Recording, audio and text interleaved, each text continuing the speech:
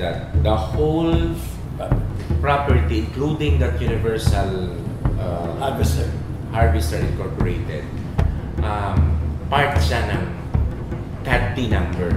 No, wala pa yung CAD. That's a lie. There is no CAD issue to that. There is none. There's only a claim.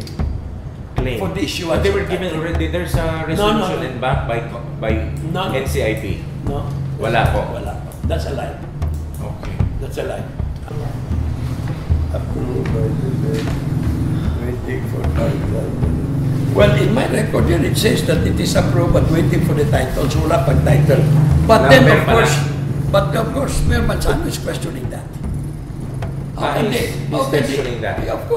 they issue a title when that is still under contract with them? And that provision prohibits it, which is the prior rights must be respected. It's only this guy. He's hard-headed, this guy, Datu. He's the only guy, the only that I know of that says that.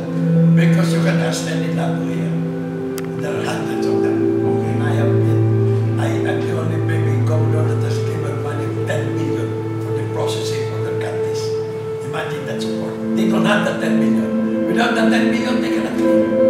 Because there cannot be processes of that. The HIP has no money for the processing. And that's why I think that's why it is in this province that there is fast track of the processing of the candies.